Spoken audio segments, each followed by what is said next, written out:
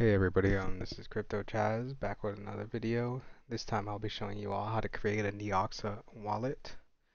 Um, just for a heads up, I'll be using my virtual machine today just because if you ever want to put anything like crypto software, stuff that's not really tried and tested and you never know there might be a virus in some new crypto you're trying to mine or um, anything you have to download, you want to do it in a virtual machine so that you can separate it from your host machine and avoid potential security risks per se.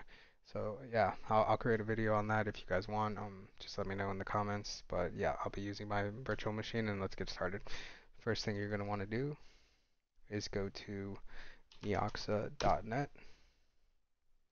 You'll see a download wallet button here. And what you'll want to download here is Neoxa Qt 5.1.1.4 or whatever latest version they're on.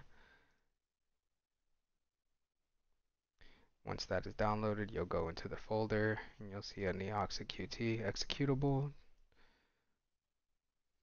Just gonna put that on my desktop. And let's run it now.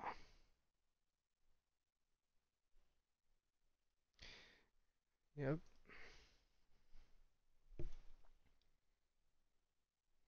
Give it a few seconds to load. We can use the default data directory.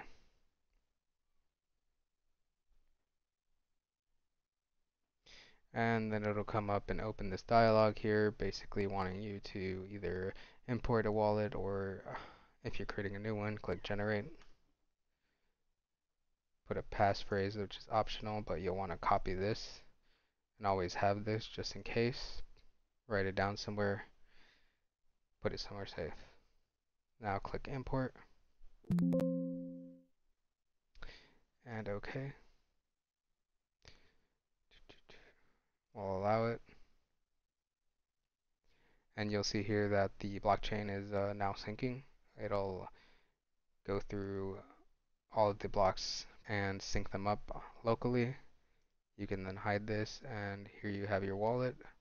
So to get your address, you'll go to file and then receiving addresses. And you'll see that there is a address here. We can give this a label, whatever you want to use it for. So if you want it for gaming payments, you can do that. If you want to create a new wallet, I'll say demo purposes. This will be my demo purposes wallet. You'll click OK, and it'll create a new address for you right there. So that's how you create an address. You can use this to paste it in the gaming portal for Neoxa so that you can get paid to play.